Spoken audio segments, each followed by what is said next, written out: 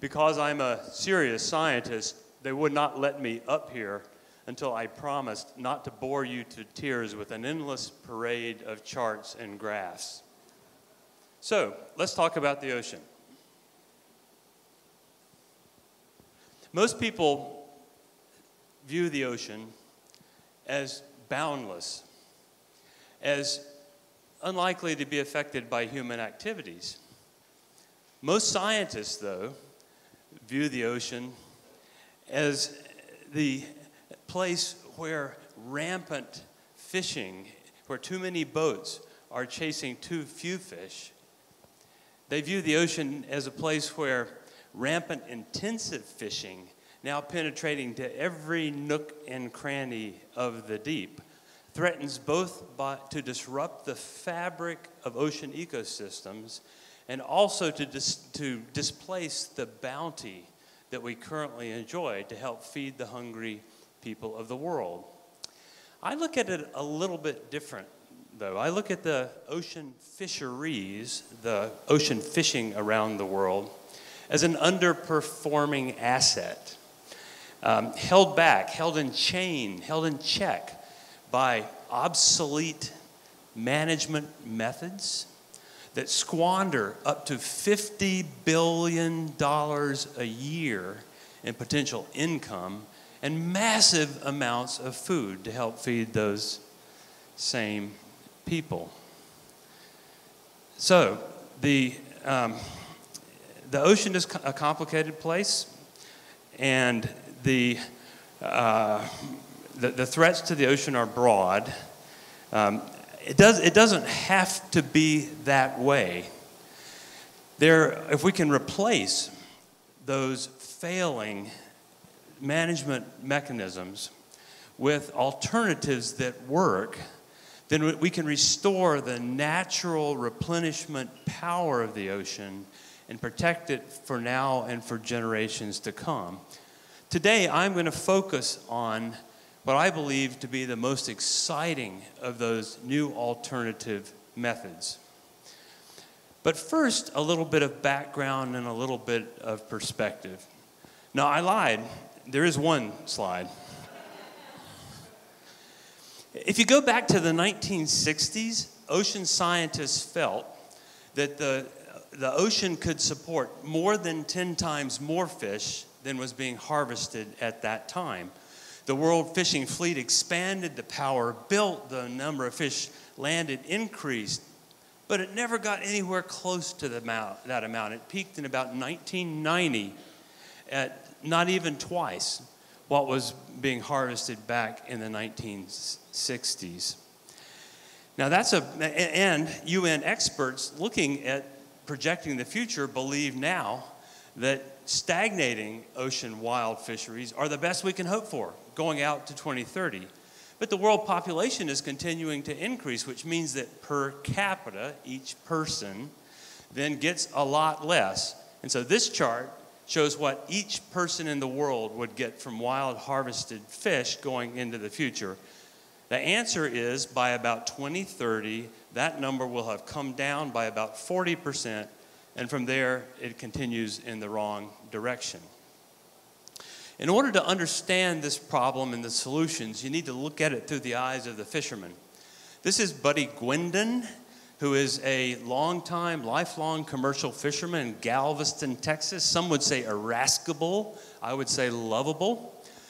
Buddy has fished red snapper and grouper in the Gulf of Mexico forever. And his experience is in many ways typical.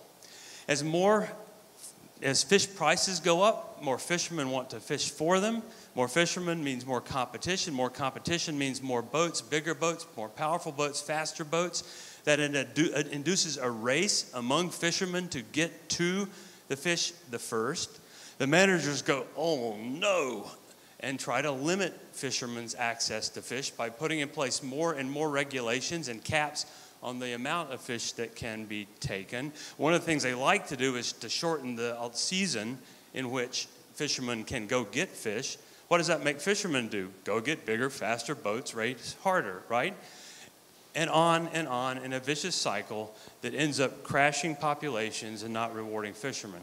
By the early 2000s, the red snapper population in the Gulf of Mexico was down to a few percent of where it started. And the season, the open season for fish, was down to not much more than a month. Now, what that means is that a whole year's worth of fish comes to the dock at the same time. A glut results, and the price per pound is low. Red snapper was in the crapper, if you will excuse my French. It's also dangerous to go out when the season is open, regardless of the weather, regardless even of profit. There had to be a better way. And so a few enlightened fishermen, some scientists, some economists started looking around the world at lessons that could be harvested, and they found in unlikely far-flung places like Iceland and New Zealand and South Africa a different way to think about this, a way that we have come to call catch shares. Catch shares works different than traditional management. What if, instead of making a big pile of regulations and letting fishermen outsmart you to get more than you think they're going to, you told each fisherman or each fishing family or each fishing community how much fish they could have in the course of the year? Then they can plan their business. They don't need to race for that fish. They can time the harvest to match the market and make the most they can per pound of fish that's allowable scientifically. That's really pretty cool, isn't it? But it's even better if, instead of making it an amount, you make it a proportion. Think about a piece of the pie that gets bigger as the whole pie gets bigger, right? Now that creates an incentive for fishermen not to outsmart the managers, but actually to become stewards to help the managers do their jobs in partnership to make the pie bigger, to grow their own asset. And in fact, it works that way. But Buddy, hearing about catch shares coming maybe into the Gulf, said, hell no. He voted no. But it turned out that 80% of red snapper fishermen in the Gulf knew that traditional management was failing and that more needed to be done. They said, hell yes. It went on the water in 2007. Today, the red snapper population in the Gulf of Mexico is 3 times what it was in 2006. Buddy fishes year-round. He and all of his fellow fishermen comply completely with science-based catch limits. Buddy is making way more money today. The program has spread. There are 14 species of reef fishes, groupers and things now that are managed under that program. It's spreading rapidly around the United States. In fact, last year in the Pacific Coast fisheries in the United States, 70 million meals of high-quality, sustainable seafood came from catch share fisheries in just that fishery. In New England, even the hardest, the hairballist, is that a word? The hairballist of all American fisheries have now adopted this program to manage cod and haddock and things like that. In all, 2/3 of U.S. offshore commercial fisheries are now harvested using catch shares. In the United States, truly the tide has turned. Now, what about other places in the world? Because it turns out that the secret sauce is not necessarily exactly what's happened in the Gulf of Mexico or New England or anywhere else, but rather the fact that one can create secure access for a fisherman, for a fishing family, for a fishing community, and they can use that to plan their future. So whether you're in Belize or Indonesia or Namibia or Sweden, there are fishermen now cooperating, working with managers in order to put in place high-quality, rights-based, incentive-based fishery management systems that work for them in their society and in their culture. That's happening. The spread is occurring.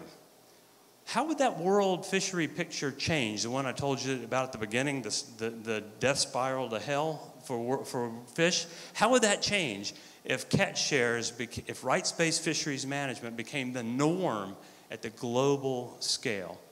Well, we're on the cusp of finding out.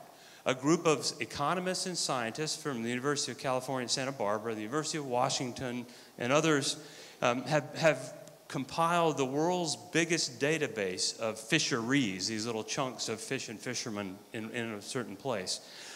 We've built on top of that database a complicated biological model and a complicated economic model that lets you play all kinds of what-if games.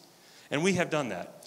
Now, I can't give you the chapter and verse on it because it hasn't finished being peer-reviewed and all of that. Although I'll say, watch in your paper for the news in late winter or early spring when this comes out, because it's going to blow some people's mind. The answer is not that this has to be an impossible choice between fish and fishermen or fishing families. That's not what it is. The answer is that there's this unbelievable win-win-win opportunity to put more fish in the water, maybe as many as 50% or even 100% more. At the same time, we're pulling up to 50% more fish out of the water, and at the same time, we're expanding the value of that fish by 100% or maybe even much more. A true win-win-win opportunity.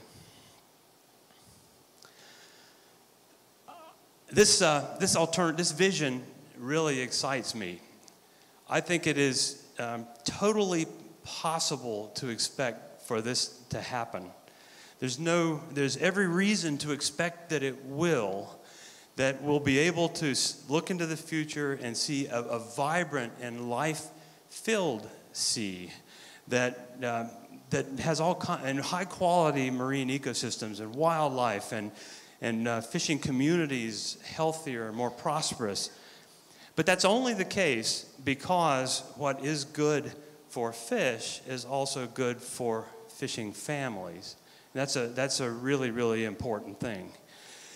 I think as important as that is that the momentum is building, as I told you a minute ago. And we can expect this to happen in our lifetimes. That's unprecedented. To me, it's personally exciting, both because of what I do for a living. I'm a paid environmental advocate. Yeah, a nerd scientist, but a paid environmental advocate. But I'm also excited about this for totally personal reasons.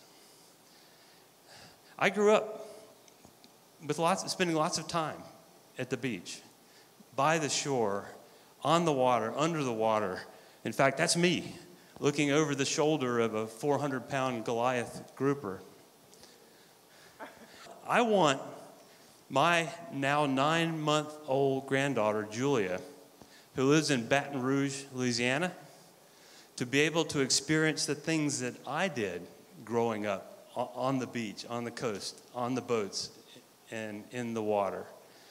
I want her daughter, when she is able to strap on her fins, her mask, her scuba tank, 40 years out into the future, to be able to go and see things like that. That excites me.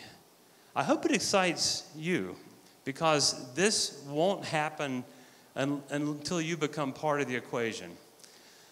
Today, only 8% of the world's fishery is managed with catch shares. What we've been able to do is look at what a strategy would look like that might actually flip the whole global fishing system.